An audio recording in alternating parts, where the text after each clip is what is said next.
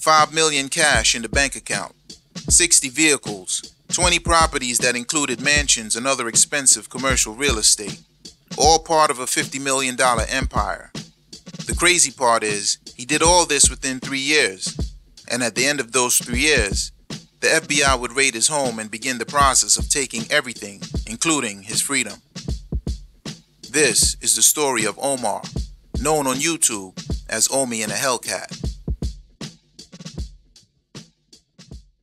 Omar is going down in history as the best that ever did it. He's going to be known as the Robin Hood of IPTV. See, Omar looked at cable companies as big, rich corporations that like to take the working man's money and raise prices every month, and all they do is provide movies and TV shows. Well, Omar said he was an app developer, and he found a loophole that would provide the same services to the people, $20 a month. The truth is, he wasn't an app developer, and there is no loophole. He would end up facing charges of conspiracy, copyright infringement, fraud, money laundering, and tax evasion. And this is how he did it. With a hustler for a father, by the time he was 13 years old in the year 2000, he already knew how to cook up powder. And with that comes the usual suspects, trials and tribulations causing him to drop out of high school and dedicate more of his time to the streets of Philadelphia. He spent his teenage years and early 20s in and out of the prison system. With a hustler spirit, in those days he made money off DVDs. He would purchase a movie from the local Best Buy or Blockbusters and make thousands of copies of that movie and sell the copies to the average working man for cheap. And for a young man, there's nothing like hand-to-hand cash money. He did good off DVDs until the technology changed. Around 2010, he lost his moms, and it was time for him to get his mind right. 2 years later, he was in the streets grinding, and things started to get better. But 2 years after that, he was put into a scary situation and ended up being a victim and getting robbed for more than $25,000.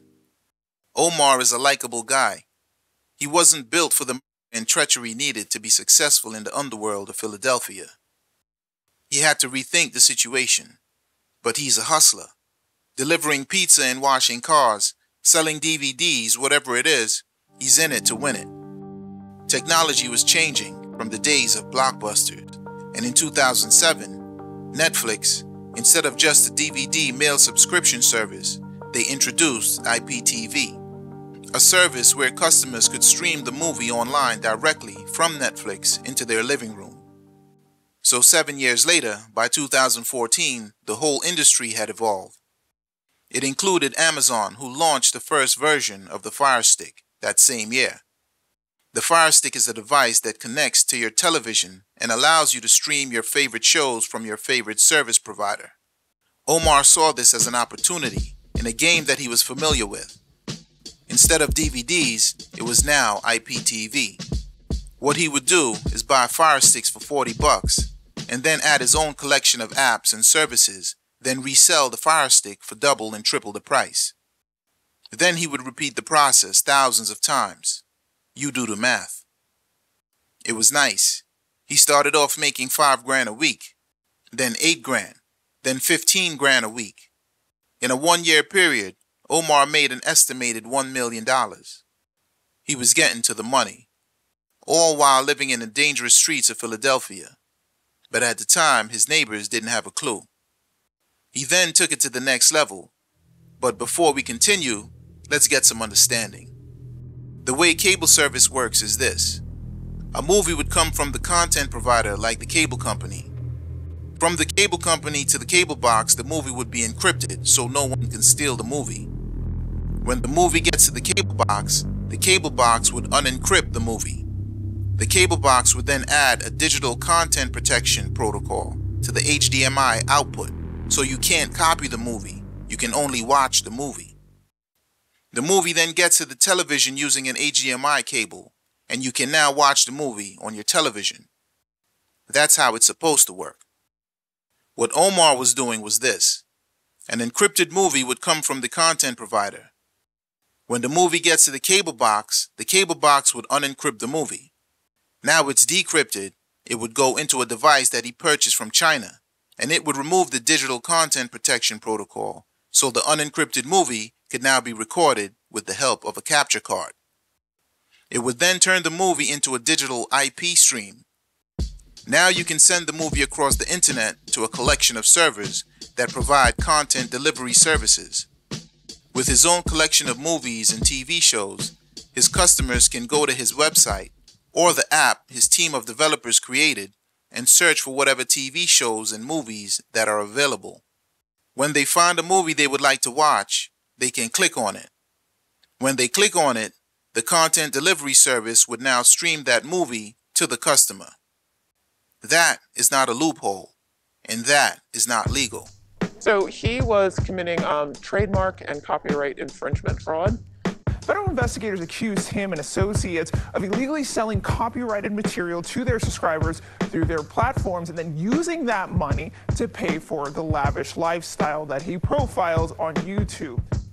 So with a team that included a highly paid developer, his app named Gears TV had an easy-to-use interface like Netflix. It offered an amazing amount of on-demand movies and TV shows. It even offered pay-per-view events.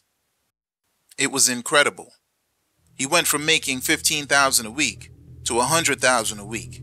Some weeks were better than others where he would make $300,000 in 1 week. The money was coming in so fast he didn't know what to do. Between the years 2016 to 2017, it was the ultimate hustle. By his 30th birthday, he was officially a multi-millionaire. It was an amazing amount of brain work to make this happen. He had customer service reps, people to create and maintain the app and the associated websites. It wasn't a cash-only business like the DVD days, so to collect the monthly fees, you now need banks and other financial institutions to process payments. This was a big operation that ballooned into more than 100,000 subscribers at $20 to $50 a month. In 2018, with this much money coming in on a monthly basis, he was able to leverage the guaranteed monthly payments from those subscribers and sell the whole business for $40 million. That same year, he bought another house for $700,000 and accumulated an amazing car collection. After he sold the app to a group of investors, he did the okie doke and went in direct competition with the app he just sold. He built another one, only this time it was bigger and better. It was perfection with an amazing customer interface. He called it Reloaded TV. To grab the attention of law enforcement, he did what the hustlers do. He started showing off jewelry, cars, cash, houses, and trips to expensive destinations. Little did he know that on one of these trips, the FBI came along for the ride. They were keeping an eye on him the whole time. They watched him at the hotel. They kept an eye on who he talked to and where he spent his money. Halfway through the year of 2019, he took showing off to the next level. He uploaded his first video to YouTube for the world to see. For people watching this video, it showed a man on a whole other level with a whole lot of money. 3 days after the video was posted, it hit over 50,000 views, and in less than 3 months, he was at 100,000 subscribers, and the channel just kept growing. A few more months, he was at 500,000 subscribers. It was too good to be true. In November that year, which is 6 months after he posted that first video, the FBI got involved and raided his home. For some reason, he couldn't stop. He would copy the design of a billion-dollar shoe company and replace the check for a lightning bolt and called it Air OMI. It was surprising. So he was committing trademark and copyright infringement fraud. So at the end of the day, it is stealing. At the end of 2021, he was indicted and facing 500 years in prison. At the beginning of 2022, he pled guilty. Over the years, he acquired over 100,000 IPTV subscribers and collected over $30 million in subscriber fees and sold thousands of pairs of sneakers from which he copied not just the style, but also the name and branding. And in 2023, he was forced to forfeit more than $30 million, then another $16 million in restitution. $11 million to the cable companies, $5 million to the Internal Revenue Service.